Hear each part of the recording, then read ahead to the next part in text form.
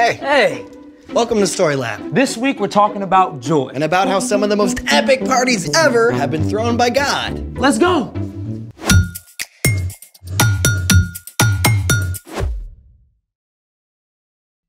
Hey, I'm Carter. Oh, and I'm Zeke. Today we're talking about joy, which is choosing to celebrate what God is doing. You know, instead of being glued to your phone screen. Hey, I happen to be reading about something God made. What's that? Laughter. What about it?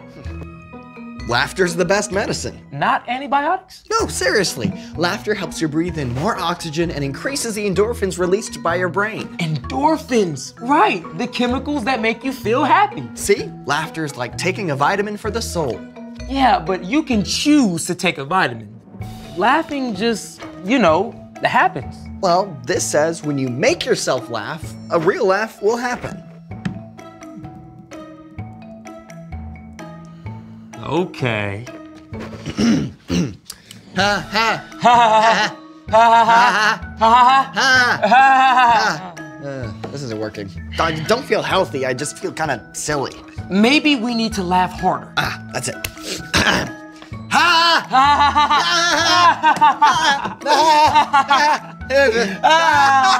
This is a bust.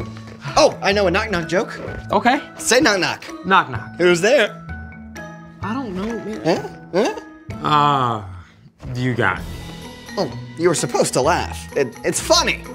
We are totally unfunny today. I never thought it'd be this hard to find some LOLs. Wait a minute. Are you saying that finding some laughs is a challenge? Oh, you are on. Let's do it! Welcome to the LOL Challenge! Great. Okay, how do we do this? You have 1 minute to take turns making each other laugh. Most LOLs achieved wins. Go! What? Okay, right now?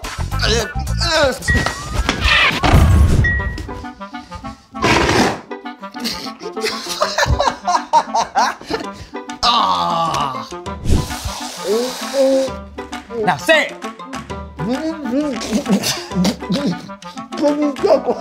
What? Chubby checker, say it.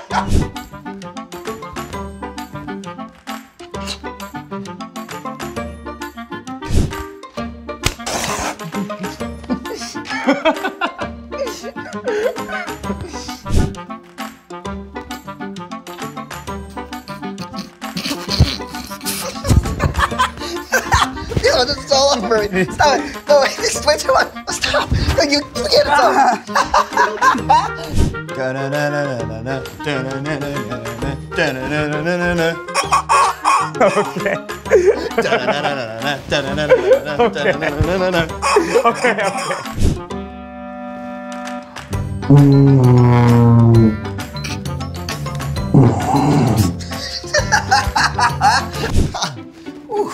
I feel healthier already. Yeah, gotta make a habit of laughing more. Speaking of habits, it's time for The story before the story.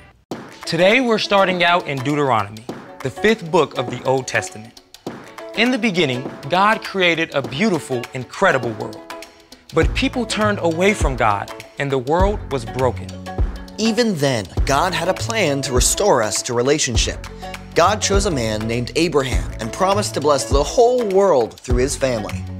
That family, the Israelites, grew in number.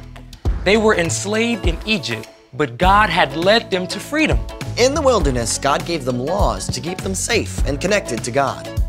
Before God's people finally entered the land God had promised, their leader, Moses, reminded them of everything God had spoken. Which is where our story starts. Take it away. Hey everyone, I'm Brian, and I need you to hold onto your seats because we are going to cover a lot of ground today. After 40 long years in the wilderness, the Israelites were about to enter the land God had promised to them. Moses spoke to the people. Remember that God told us, I have given you all this land. Now Moses knew how easy it is to forget. He knew that in the new land, God's people would be surrounded by nations who didn't necessarily follow God's ways. So Moses took time to remind the Israelites of the main things God had said and done over the last 40 years. In fact, this speech of his is most of the book of Deuteronomy. Listen to the rules and laws I'm going to teach you. Obey them, and you will live. Yeah, sounds pretty serious, huh? And it was. Except that God never meant for us to be serious all the time. In fact, God actually told the Israelites to plan big parties throughout the year. Seriously, these celebrations were to be reminders of all that God had done for them, including a special festival at harvest time each year. Gather the grain from your threshing floors, take the fresh wine from your wine presses, then celebrate the Feast of Booths for 7 days. Be filled with joy and honor the Lord your God. The Lord will bless you in everything you do, and you will be full of joy. I've got a question for you. What's the longest party that you've ever been to? Maybe you've had a birthday party that was like an all-day adventure? But God told the people to celebrate for 7 whole days, an entire week. See, it's easy to get busy and forget about the amazing things God has done. So God told the Israelites to get in the habit of pausing, to look around and see God's goodness and to share it with each other. God knew that it would bring them life-giving joy. As we travel through God's story recorded in the Bible, we discover that the Israelites didn't always keep these feasts, but every time they did, it helped them remember all that God had done. In the time of Solomon, the third king of Israel, the entire nation gathered together to celebrate the Feast of Booths by taking the Ark of the Covenant into the newly built temple. Lord, there is no God like you in heaven above or on earth below. You keep the covenant you made with us. You show us your love. You do that when we follow you with all our hearts. Now, in this case, the people celebrated for 2 whole weeks. Because they remembered all that God had done for them, their hearts were full of joy. After Solomon, though, the kingdom split in 2. Israel and Judah were led by many kings. A few of these kings were wise and listened to God, but most of them just forgot about God. And eventually the kingdoms were attacked. The people were scattered or captured and taken to foreign lands. But at long last, a group of people were allowed to return to their homeland. After the wall of Jerusalem was rebuilt, the people gathered together to hear the priest Ezra read aloud from God's laws for the first time in many years. Praise the Lord. He is the great God. Amen. The people quickly realized that they had been ignoring God's laws. They were so moved that they began to weep. But Ezra told them, This day is set apart to honor the Lord your God. So don't weep, don't be sad. And the governor Nehemiah encouraged them. Go and enjoy some good food and sweet drinks. Send some of it to people who don't have any. This day is holy to our Lord. So don't be sad. The joy of the Lord makes you strong. How awesome is that? God's joy can make us strong and be able to face even the most difficult things in life. The Israelites went on to celebrate in a special way. We are to live in special shelters during the Feast of Booths. Go out into the central hill country. Bring back some branches and use them to make booths. For a whole week, the people camped out in these shelters, as they had in the wilderness, and shared joyful meals together. God's people continue to celebrate this feast. In fact, hundreds of years later, when Jesus arrived on the scene, they were still celebrating every single year. On the last day of the festival, Jesus entered the courtyard of the temple to teach. And just as he did so often, Jesus chose to take something old and make it new. Let anyone who is thirsty come to me and drink.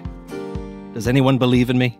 Then, just as Scripture says, rivers of living water will flow from inside them. He must be a prophet. Maybe. He's the one God has sent to rescue us. The Feast of Booths had always been a joyful time for the Israelites to remember how God provided for their needs. But Jesus took it one step further. Just as God had provided food and water in the wilderness, now God had sent Jesus to offer living water, a way to life forever with God. It was the most joyful news the Israelites had ever received, and it's still the most joyful news that we can celebrate today. The end. God wants us to party. How about that? It's easy to think of God's laws as really hard. Or not very exciting. But God actually wants us to spend time celebrating. Exactly. God loves us deeply and made a way for our lives to be filled with joy no matter what we face. So, what's our part in the story? Well, if we're gonna be honest, a lot of days don't feel very joyful. I mean, there's getting up early and school and chores and arguments with your brother or sister. That's why God actually wants us to get in the habit of pausing to look for joy. By celebrating. And remembering all the good things God has done for us. Yep. You don't even need to build yourself a shelter out of branches and celebrate for a week. To be honest, that sounds like a lot of fun. Yeah, it does. But you can also look for places in your everyday life to celebrate and find joy. Like at dinner time or bedtime. Exactly. I mean, some families take turns sharing one thing that brought them joy during the day.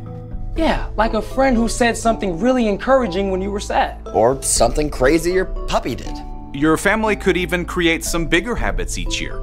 If you always go camping for your dad's birthday, use that time to focus on the good things God has given your family. Or if you get to take a special trip to grandma's every summer, take the time in the car to talk about some of your favorite memories. Instead of one more, "Are we there yet?" Well said.